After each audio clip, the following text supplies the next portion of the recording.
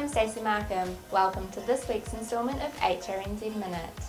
Our 4 Australasian young drivers representatives are flying the New Zealand flag high over in Perth this week. So far, of the 7 heats that have been run, Robbie Close and Kyle Marshall have picked up 2 wins each, and Matt Anderson has also scored a win. Brad Williamson has also been consistent with several good placings.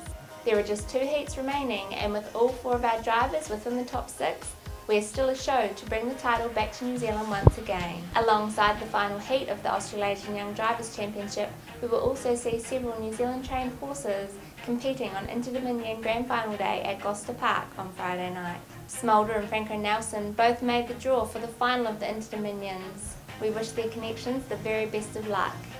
And we will also see Mr Mojito and Piccadilly Princess in their respective races throughout the night as well. Our bets of the week are as follows. I found Missing Me Mate in the 6th race at Addington on Thursday night. Matt Markham looks north this week and has found You Gotta Have Faith resuming at Alexandra Park on Friday night.